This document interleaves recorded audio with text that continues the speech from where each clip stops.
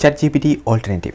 So in this video, I'm going to discuss a ChatGPT alternative which you can use when you get errors on ChatGPT. For example, sometimes you get this kind of error. Sometimes it will say too many requests in 1 hour or network error.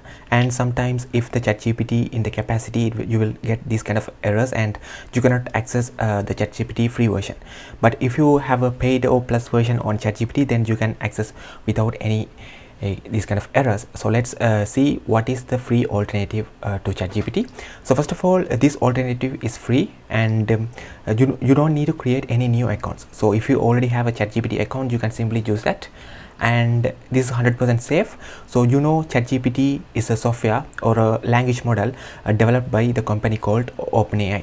So I'm also talking about the same alternative offered by the OpenAI, and this interactive interface. So like ChatGPT, this is the interface of ChatGPT. This also have the interface for the interactive interface and collaboration as well. So with ChatGPT, if you want to send, so let's ask me this kind of prompt. So ChatGPT will generate the response for me over here. So if you want to send this kind of prompt to some users or this kind of output to somebody, then you have to simply copy paste. Otherwise there is no collaboration options over here. But in this ChatGPT alternative, there is a collaboration option. So that means you can simply copy paste prompts to other users so they can actually check it. And let me introduce the ChatGPT alternative for you. It's called as OpenAI Playground. So which is, I was talking about all these features. So if you want to access this OpenAI Playground, you have to go to this particular website address, platform.openai.com/playground. So if you go to this address, you will see a window similar to this one. So here you can generate the responses for you. For example, explain quantum computing in simple terms, something like that. So before that, you have to know about this kind of maximum length. So by default it will be set to 256, but if you are looking for like the responses which have a lot of text, or if you are planning to write blog post or like a lot of paragraphs, then you definitely have to increase this token length. So you can actually keep like 2500. That means, so if you set as like 1000 tokens or something like that, it actually equals to 750 words. So you can set your maximum length over here.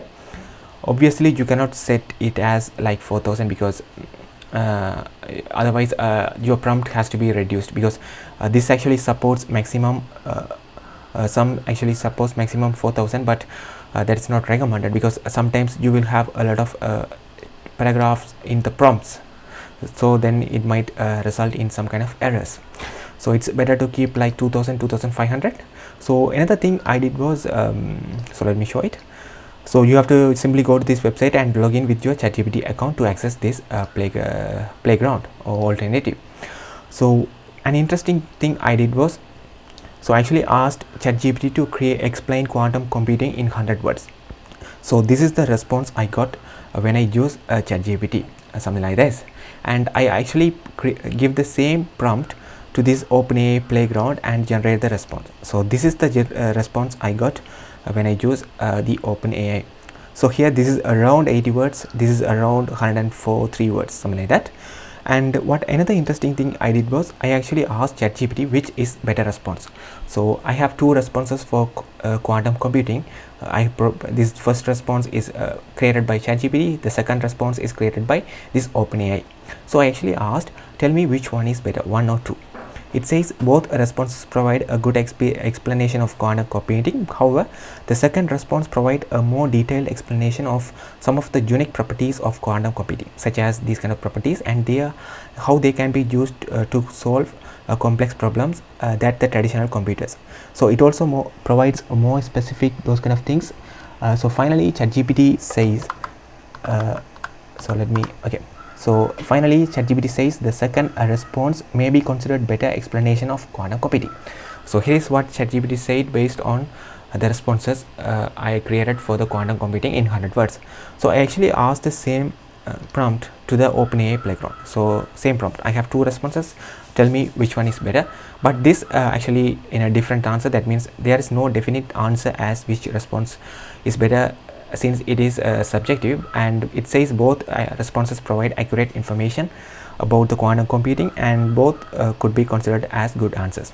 So this is what ChatGPT said, but ChatGPT actually said the second response is much better, which was generated by Playground, OpenAI API Playground. So here is how this is just an explanation of how how you can use this OpenAI Playground as an alternative to ChatGPT when you have those kind of errors.